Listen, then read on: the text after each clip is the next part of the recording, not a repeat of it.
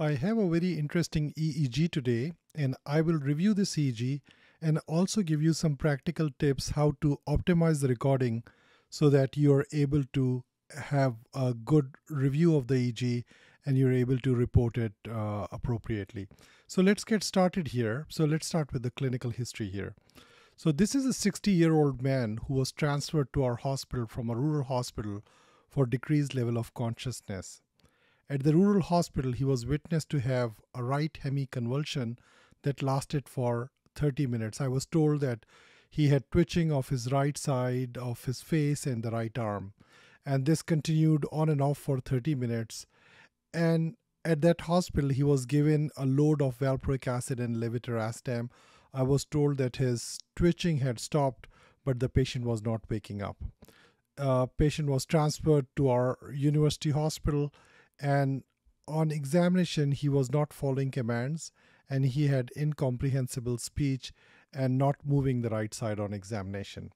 So I called the EEG technologist and we started recording the EEG. So at the time of review of this EEG, this is how the EEG, this is the first page of the EEG. Let's see if you can figure out what's wrong with this page here. So basically what I did was I used a 60 cycle notch filter. So this is electrical artifact from the electrical circuit. You have to, if you are a technologist, you want to make sure that the impedance between the electrodes is appropriate and that there are not too many cords lying in close proximity to the EEG, and that will help you reduce some of the 60 cycle artifact. And if you are a reviewer and if this is an EEG that has already been acquired, you can use a notch filter, which I did, and this is what happened to the EEG. So the 60 cycle artifact disappeared. Now, as we started recording this EEG, you can see, so go back to the previous page here, you see this red line that goes all the way down from this triangle here. So if you right click your mouse on this triangle, you will get rid of the red line. So this is the red line had disappeared. Now I like reviewing my EEGs with no minor grid lines, and I do not like the green background. So you can go to the file and you can go under customize and you can customize the colors, get rid of the minor grid lines, and you can change the background color, review background color from green to white, which I did, and this is how the EEG showed up now. Now moving on to the next page here, this is what we see on the EEG. For those who are new to reading EEGs, just a reminder, channels that end with an odd number are recording from the left side of the brain, channels that end with the even number are recording from the right side of the brain, and channels that end with the letter Z are recording from the midline. And this red line here is recording the ECG, so electrocardiogram. What you see on this page here is these major grid lines are still visible, which we wanted to keep those there. And compare the left side, so channels that are ending with the left side and those ending with the right side, and you see an asymmetry in this EEG. You see some rhythmic slowing more in a delta frequency with some sharp components with all of those waves.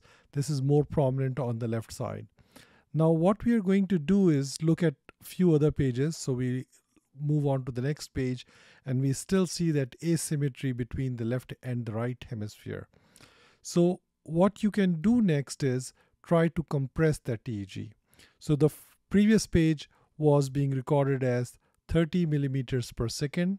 I changed it to 15 millimeters per second. So if there is slowing and if you want to see if there is any pattern of evolution, any change in frequency and amplitude, sometimes compressing the EEG, changing it from 30 millimeters per second to 15 millimeters per second can give you a little better perspective. So this is what I did there. And then I further compressed it to 10 millimeters per second, and you can see a longer recording time and you can see if there is any evolution. So although we see rhythmic slowing in the left hemisphere, there is some slowing on the right hemisphere as well, but more pronounced in the left hemisphere with sharp components, but we do not see a very clear pattern of evolution. looking through the EEG through the entire record, I was able to appreciate some evolution in frequencies and amplitude, but it was not very straightforward. This is another page from the same EEG as we were recording. You can see there is some, this is compressed to 5 millimeters per second. So this is much compressed EEG, but you're starting to see that there is some very rhythmic activity in the left hemisphere. Now going on to another page from this EEG, now we are back to 15 millimeters per second. You can see the asymmetry between the left and the right hemisphere. This patient had been witnessed to have right hemiconvulsions, so right face and arm twitching, and the patient was still not waking up with this kind of a background on the EEG. So the most concerning thing at this time is that this patient is in non-convulsive status epilepticus, which is coming from the left hemisphere of the brain. This is again a different segment of this recording. This should have said patient to open his eyes, not her eyes here.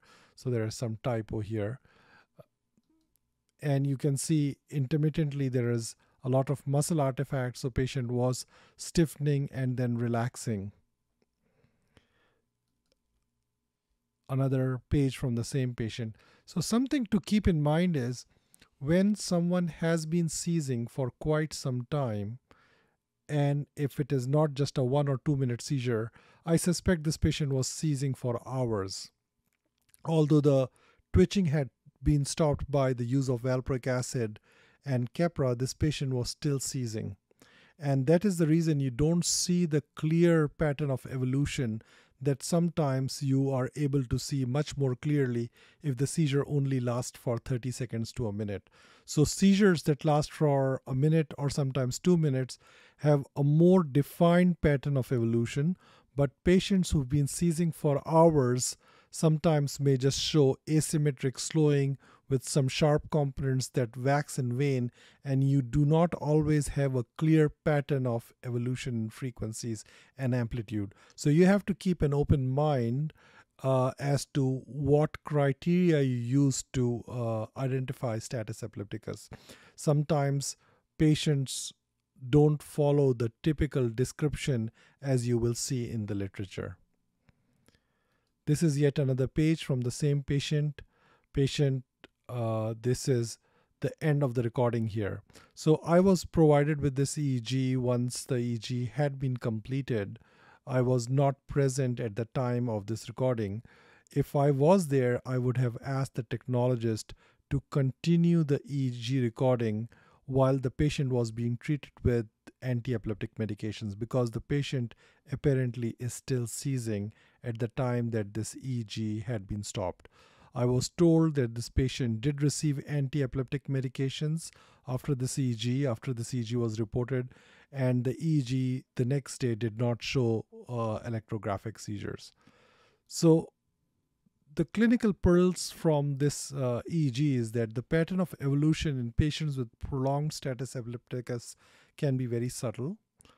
Compressing the EEG is a useful tool to see the bigger picture, and sometimes you will be able to identify periods of evolution much more clearly. Appropriate use of filters can help you see beyond the artifact. So if there is 60 cycle artifact or muscle artifact, sometimes just using the appropriate filters will help you identify the patterns that are behind those behind that noise. So I end over here. Thank you very much for your attention, and I hope to see you at one of the future tutorials. Thank you.